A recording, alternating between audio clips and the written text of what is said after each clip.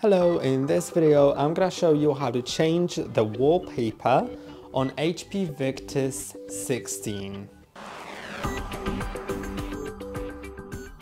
To change the wallpaper, you can do it in two ways. The first one is very quick. So you can just find the photo that you want to set as your wallpaper, either on your desktop or somewhere in the File Explorer.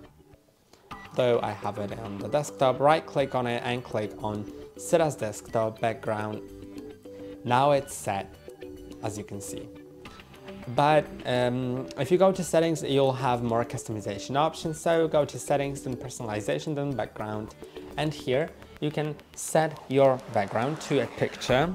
Then you can browse for that photo and you can choose a fit for your desktop image. So depending on the resolution of your background image, some of these options may be a bit better than the other ones. So you can set it to fill, fit, stretch, tile, center, or span.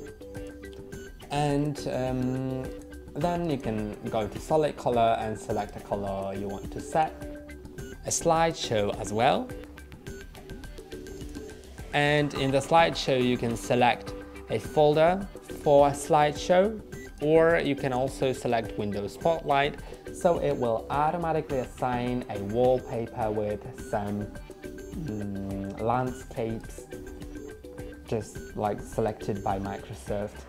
Though I'm gonna leave it on picture, and that's all for today. Don't forget to like and subscribe. See you next time.